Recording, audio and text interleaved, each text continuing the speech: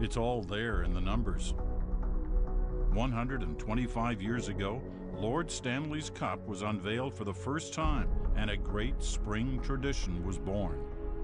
25 years later, the Ottawa Silver Seven began their run as one of the most dominant teams in the history of the sport. 100 years ago, the National Hockey League was founded. And 3 years after that, it was the original Ottawa Senators' turn to win a championship.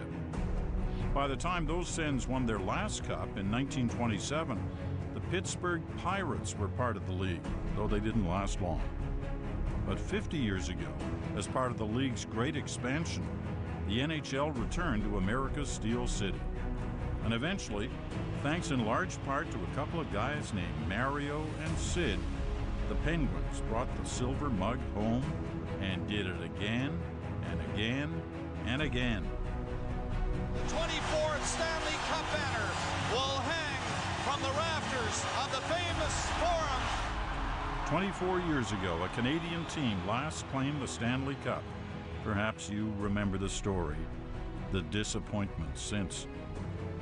This year, on July 1st, they're having a great big party on Parliament Hill. It is, of course, Canada's 150th birthday. And really, it wouldn't take much to kick things off a couple of weeks early with a victory parade.